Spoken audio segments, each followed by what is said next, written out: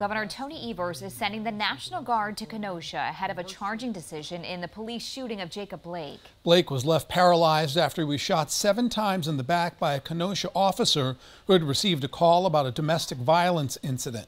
Right now, Jacob Blake's family is leading a march ahead of that decision.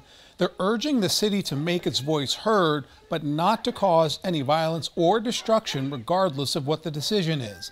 Blake's uncle says Officer Rustin Shesky should be charged in the shooting.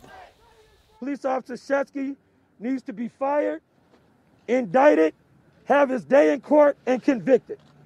And until we get that as a Blake family, we're not leaving Kenosha, Wisconsin.